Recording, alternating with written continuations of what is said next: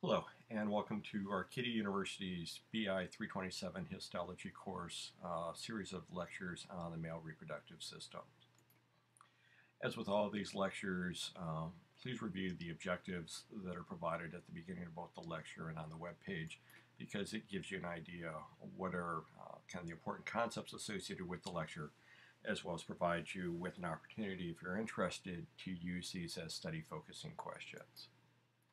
Now, if we take a look at the male reproductive tract, what we're going to see is essentially one primary structure, the testes, which is going to be involved with the formation of the sperm cells, the germ cells, essentially for reproduction, as well as a variety of hormones, essentially primarily testosterone, which is going to be both regulating the development of the spermatozoa, the sperm cells, as well as regulating the activity of a variety of other structures associated with the male reproductive tract. And so we're going to have production of the sperm cells, production of testosterone, and then a variety of other structures that are going to be present.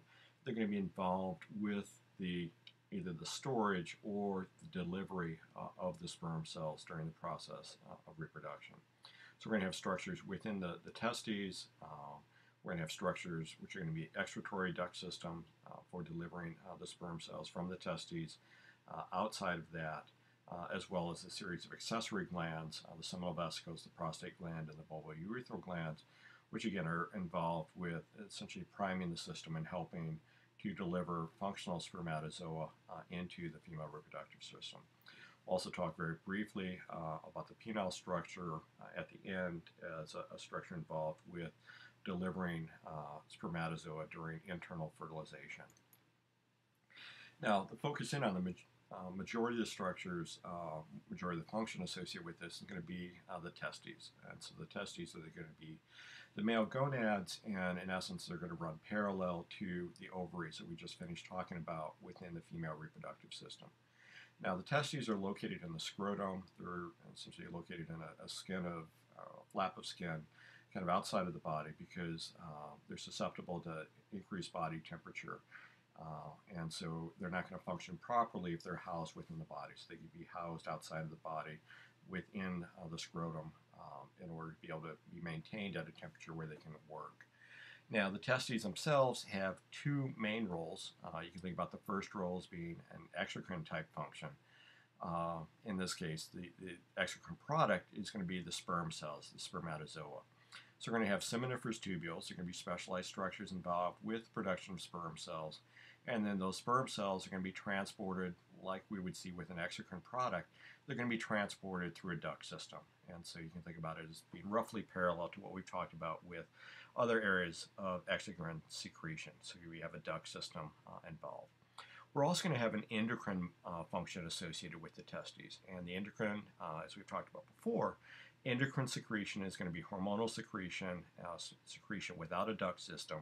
And so we're going to be looking at interstitial cells, often referred to as Leydig cells, which are going to be involved with producing the steroid hormone testosterone. So if we take a look at the testes themselves as an organ, the testes is going to be located within the tunica vaginalis. This is a double-layered mesothelial sac, which is going to be covering the anterior surface of the testes. If we go down beneath that, we're going to see a dense fibrous connective tissue, tunica albuginea. So similar to the tunica albuginea that we saw surrounding the ovaries in the previous lecture series. And then if we take a look at the testes, we're going to see that it's going to look very different from the ovaries in that we're going to have walls of the tunica albuginea, which are essentially going to extend down, dense connective tissue septae, which are going to extend down into the testes itself and divide it into about 250 different lobules.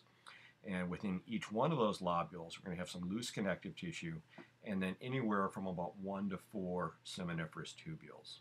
And so we can see that again on the diagram to the upper right, as well as the histological image to the bottom right. Now, the seminiferous tubules are going to be a stratified seminiferous epithelium. So it's going to be a stratified epithelium, and the cells are going to be differentiated, very different from the epithelial cells that we've seen previously. And they're going to extend from that basal lamina, which is going to be referred to as the tunica propria, in this case, as a distinct boundary, up into the lumen. And now within the seminiferous tubules, we're going to have two lineages of cells, two types of cells are going to be present.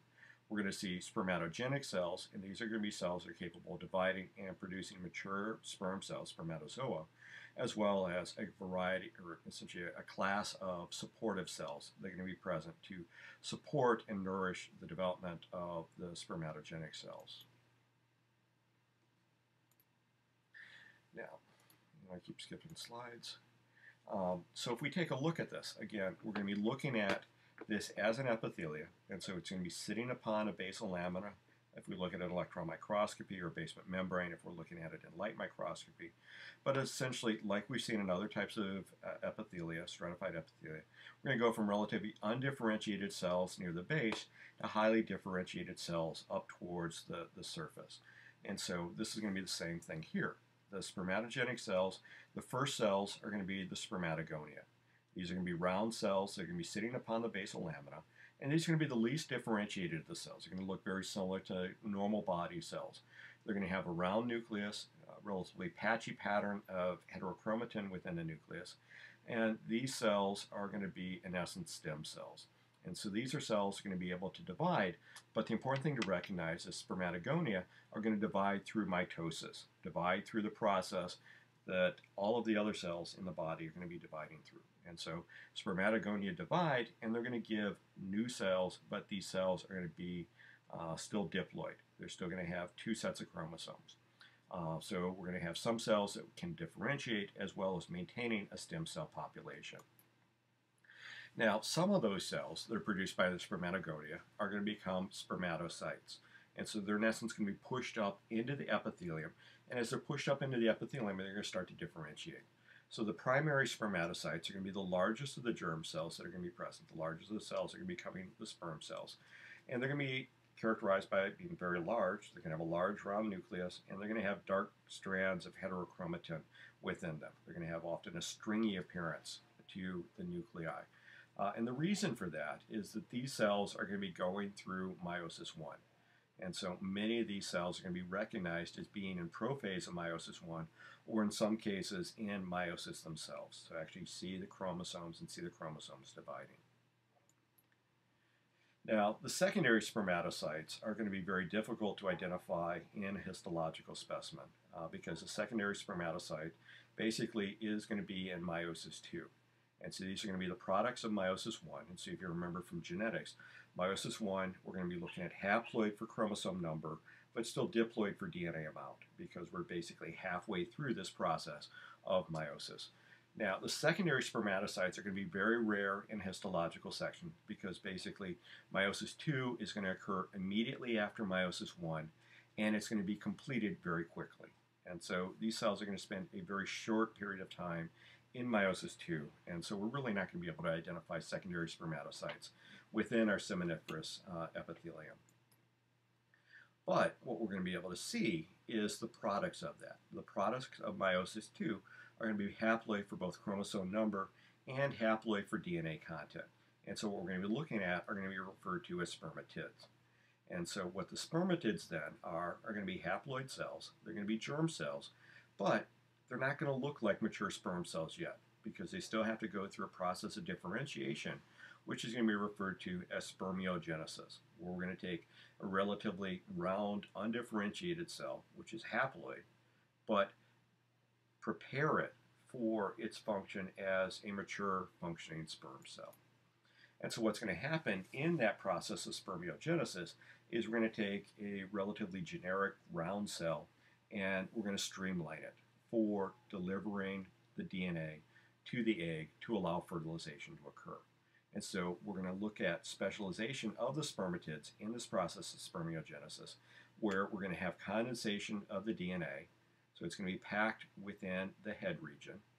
We're going to see mitochondria within a spiral collar.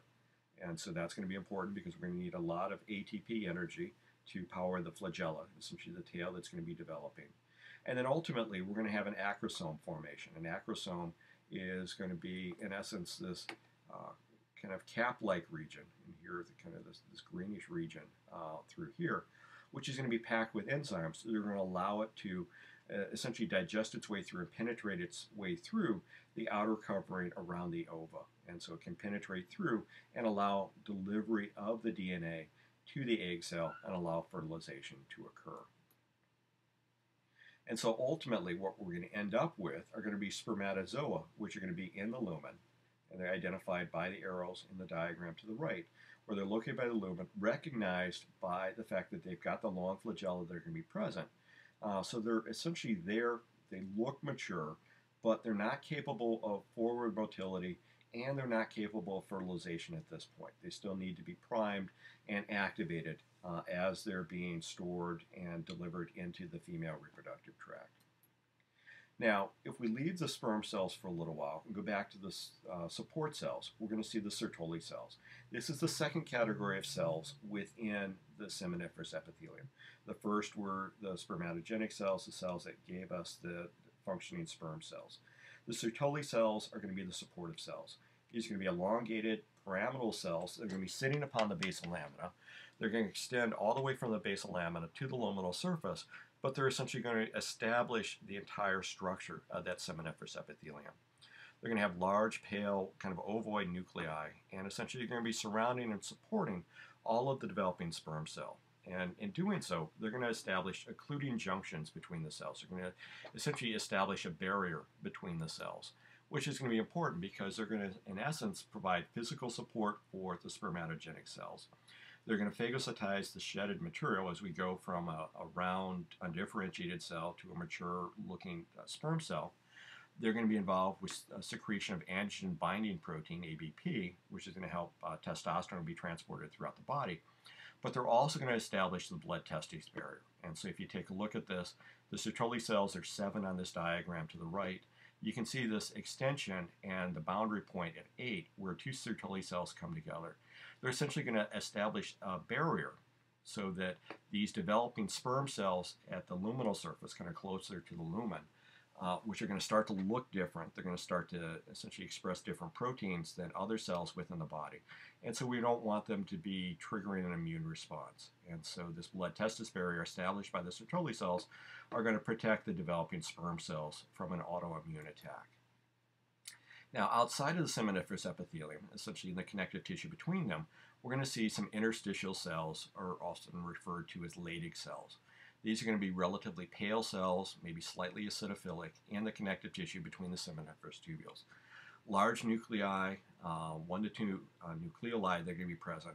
And these are the cells that are going to respond to luteinizing hormone that's secreted by the pituitary and secrete testosterone. And that testosterone is going to be important because it stimulates the development and activity of all of the other cells in the testes and the accessory tubes, duct systems, and the accessory glands. And this finishes up our discussion of the testes. If you have any questions, feel free to email me at hoffmanj@arcadia.edu. In the next series of lectures, we're going to look at what happens to the sperm cells as they're released from the seminiferous tubules, essentially transported through the duct system to the excretory ducts, and essentially what's occurring within the anatomical structures for that process. If you have any questions, as always, feel free to email me at hoffmanj@arcadia.edu. Thank you.